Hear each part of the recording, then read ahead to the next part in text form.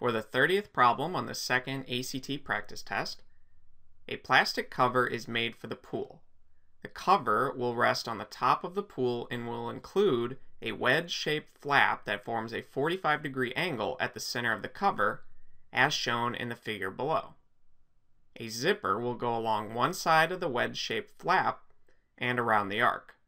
Which of the following is closest to the length in feet of the zipper? So you can see the zipper going along the radius of the circle and then along the arc of the circle. And we can immediately know how long this length is, since it's just the radius of the circle, and we know the diameter of the circle is this 24 feet, so the radius would have to be half of that. Or in other words, this radius here is just 12. So there are 12 feet along this part of the zipper. Now the tricky part is figuring out how long this arc length is. So to figure that out, let's think about the arc length of the entire circle first. And the way to find the length around the entire circle is just the circumference. So the circumference of our circle here is just twice pi times the radius. And the radius is 12, so the circumference is this 24 pi. And think that it would be 24 pi all the way around if our angle was 360 degrees, since 360 completes a full revolution. But we're only going 45 degrees around. So we can ask the question, what proportion of the entire circle is this angle? So that proportion is just going to be 45 degrees divided by the total angle all the way around, which is 360 degrees. And basically, once we figure out what percent of the total circle that this angle makes up, we can just multiply that by the circumference. And that will tell us how long this length is. So in other words, we know the entire length around, but we only want to know what this length is. And this length is made with a 45-degree angle. But we know with a 360-degree angle that the length is this 24 pi. So we just have to find out what the proportion of the circle that this angle takes up is.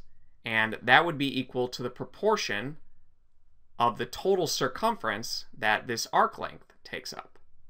So what we have to do is first find the proportion that this angle of 45 degrees makes with the entire way around the circle. So if we made an angle that made a full revolution, or this 360 degrees, we can figure out what proportion 45 degrees takes of the total. So we have to divide this 45 degrees by the total of 360 degrees. And then we can just multiply this by the circumference. And what you find when you multiply this ratio by the circumference, this 24 pi here, you find that this arc length here is about, so we can say approximately, 9.42 feet. And if this was confusing, what you can do is just use the arc length formula. So let's say arc length is just equal to the circumference of the circle, so this 2 pi times the radius, and then multiplied by the proportion that your angle makes compared to the angle all the way around. So let's say your angle is theta, which is 45 degrees in our case, and then we have to divide that by the total length around this 360 degrees. So this is the arc length formula when you're dealing with degrees. Now, it's usually denoted with the letter S. So you might see S for arc length. And if you were using radians, the formula is much simpler. For that, S would just be the radius times whatever your angle is in radians. So let me write that down, that this has to be in radians to use this formula. And if you're unfamiliar with radians, there's a simple relation between degrees and radians. So 360 degrees is equal to 2 pi radians. you can think of radians as essentially the proportion of the arc length around the circle. So if you had a circle with a radius of 1, the length all the way around the circumference is just 2 pi times that radius of 1, or 2 pi. And that's where 2 pi radians comes from.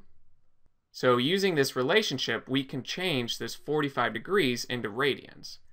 And 45 degrees, let me just write that down, is actually equal to pi over 4 radians. So if you just plug pi over 4 into your angle here and multiply it by 12, since that's our radius, you would get the exact same value of this approximately 9.42 feet. So now, to answer the question, which of the following is closest to the length in feet of the zipper, we just have to add this 12 feet to this arc length that we just found, since we know the arc length is about 9.42 feet. And adding 12 to 9.42, you get 21.42, which is closest to letter G here.